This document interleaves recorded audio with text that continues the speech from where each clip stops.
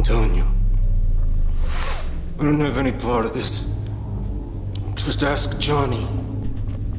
Oh, unless you killed him. But now I'm next. Glenn, do it! Do it! Don't make me wait, you son of a... Okay, thank you. Sorry, are you sure you didn't want me to... No, thank you, that was great, really. Okay. Next. Hi, I'm Caitlin Tustin, and I'll be auditioning for the role of... Girl number 6. Oh, sure. So I know that she's called Girl Number 6, but she is crucial to this story. Like she is the surrogate for the audience, right? So Trevor draws this deep connection with her as a hostage, where you see her drama and sincerity. Yeah, I read the whole script, actually. It's of it all. great. Okay, whenever you're ready. No, don't! That was great, thanks. Actually, I would love to see one more with a little bit more... I don't know what that means. I think he's saying we really want to feel the urgency, okay? Yeah, so, urgency. Again. Don't do it. It won't get you what you want. Wait, those aren't my words. Sorry, I just felt like maybe it would heighten the urgency, like you were talking about. Well, I kind of liked it. Also, it says I'm wearing sunglasses. Yes. Why? I don't have to explain my art to you. But she's inside, right?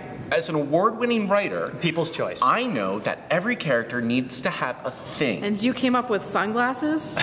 Oh, she's blind. No. She could be. No. I agree, we're cutting the sunglasses. You can't just cut the sunglasses. I can, I'm the director. And you can't just shoehorn a prop in where it doesn't belong. Ooh, what if she's blind? That's a great idea. Like she can't see. That's I know why what blind she's means. wearing... I know what blind means. But that's why she's We wearing all know sunglasses. what blind means. All right, do it again. But blind. Don't do it. It won't get you what you want. That was really good. Yeah, I feel like the sunglasses really sold it. It wasn't the sunglasses. Listen, we don't usually do this in the room, but we'd like to offer you the part of Girl Number 6. Which, of course, will have to be renamed to Blind Girl. Wow. What? Well, I mean, I had one more thought. Let's hear it. Well, so this scene on page 83, this line about doesn't matter seems off. You read Trevor, and I'll read the wife. You told me you were done. I know what I said. It's one. Last job. You know I wouldn't do this if I had a choice. There's always a choice. I didn't want this for us.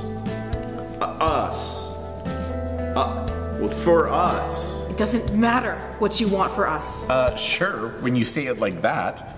How else would you say it? Let me show you. You told me you were done. I know what I said. It's one last job. You know I wouldn't do this if I had a choice. There's always a choice. I didn't want this for us. It doesn't matter what you want for us. That was good. That makes sense. That was real good. Thank you. Not you.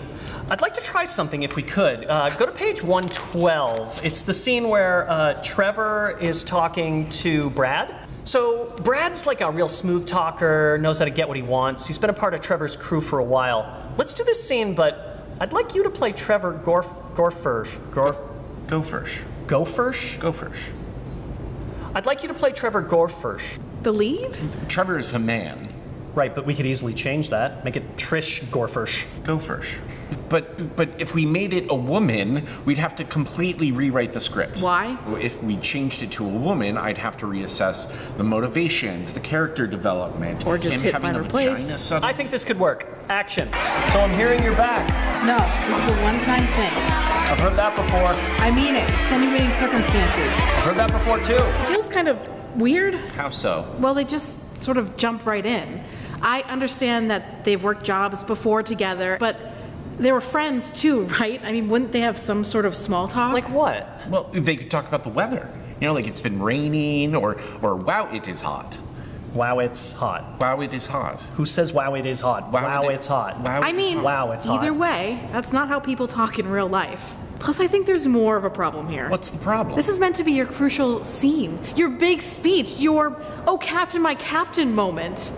But it's just not doing that. Okay, What would you do differently? Well, you need conflict. But they're a team. Teams can fight. Sure, but why? Because then the speech means something. It gives it stakes. It brings them back together and unites them. Okay, I feel like we're touch united me. here, but you just keep trying to take control. Like you weren't even supposed to be part of this job. Well, things change. Sure, But nothing. Hey, we had this all planned out. Yeah, and your plan was bad.